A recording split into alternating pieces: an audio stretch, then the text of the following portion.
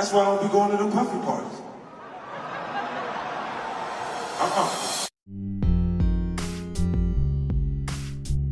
Hello again and welcome back to another one, and today we have a couple of topics to cover. One from J. Cole's collaboration with Drake on First Person Shooter, and J. Cole addressed the ongoing quote beef with NBA Youngboy, and we'll get to this in a moment. Today we also have one that sparked heated debates when LA rapper Glasses Malone got called out by Charlamagne for his comments about how Snoop Dogg was bigger than Tupac in the early 90s, and in turn the internet has called out Charlamagne for being consistent at dropping bad hip-hop takes. Today we also have more when it comes to hip-hop music in 2023 so far in the United Kingdom, and Eminem and 50 Cent have held it down in what's been a disastrous year for hip-hop music in the country. And at the latter part of the video, we'll be exploring 50 Cent's take on why he doesn't attend Diddy's parties anymore. That's got the internet in tears right now.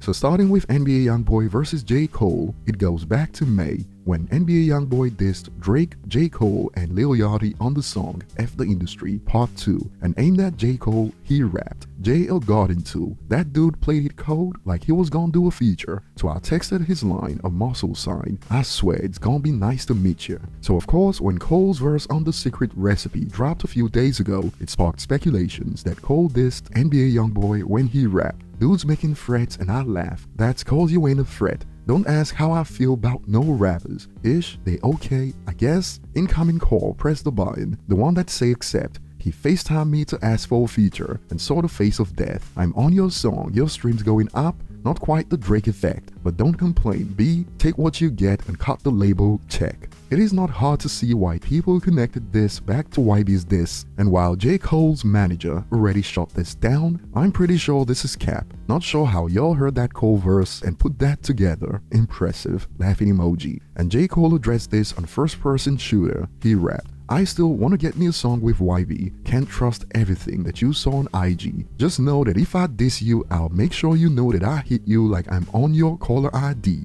And some have used this to deduce the time when J. Cole recorded his verse for Drake's new album, since the speculations that he dissed NBA Youngboy started just last week. Hence takes like, this Cole verse had to be recorded in the last week cause the YB line was a reaction from the song that came out last week with Yachty. In fact, some believe, nah, that was definitely recorded 7 hours ago. Laughing my freaking bum off. Glad it made the album though. Although some YB fans have taken J. Cole's lyrics to mean he's afraid of YB. Told y'all J. Cole was scared. Laughing emojis. Thoughts? Moving on to the next point, Charlamagne called out Glasses Malone for his take that Snoop Dogg was bigger than Tupac on The Breakfast Club, and this was how it went. And you said Snoop Dogg is responsible for the way the public views Tupac, and Tupac wasn't ever close to Snoop's status. Why would you say such a lie like that, G? G. Okay, so we gonna lie. So we gonna lie in this room. No, we ain't gonna lie. Let's have a So discussion. let's be honest. Okay. Who was the in the rap game? Let's not ever do. Let's stop. Let's just stop the bullshit.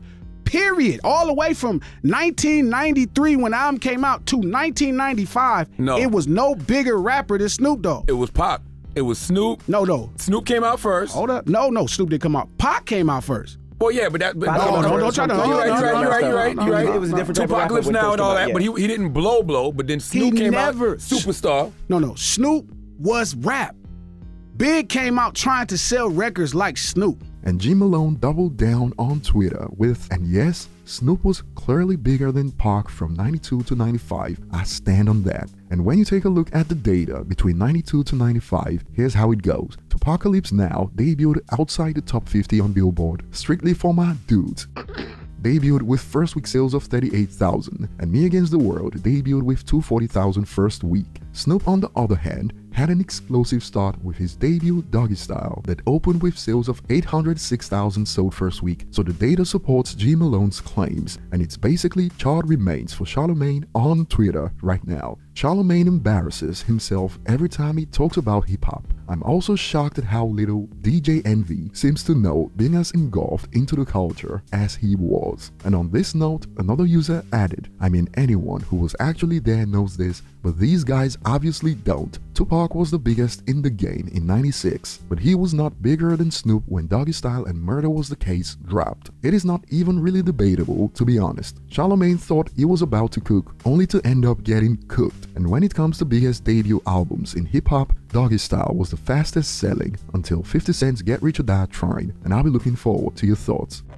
Moving on, Eminem continues to have the hip-hop market in the United Kingdom in a chokehold, as when it comes to the biggest hip-hop albums in the country in 2023, the top 5 goes Curtain Call 2, Heroes and Villains, The Best of 50 Cent, and Utopia, that's kicked out Hall Lost from the top 5. And this sparked reactions like Eminem's 2005 album Curtain Call is the only hip-hop album in top 25 is crazy in 2023. Things have been rough for the genre this year, especially outside the United States, and the user added, but you know, his music hasn't aged well, laughing emoji. And mind you, at the rate it is selling, Curtain Call 2 would go platinum in the United Kingdom next year. We've heard it all at this point. His old hits did not age well. He gets carried by his old hits. He hasn't had a hit since 2002. A soup of contradictions, as here we see both Curtain Call albums holding it down for the hip-hop genre in the United Kingdom, else no hip-hop albums would have made the top 30. But expect the goalposts to get moved again when his critics catch on to these factual reports. And perhaps it is time, as when Eminem broke the 36-year-old chart record in the United Kingdom with Kamikaze, he asked, "Does this mean I get to call myself Sir Eminem?"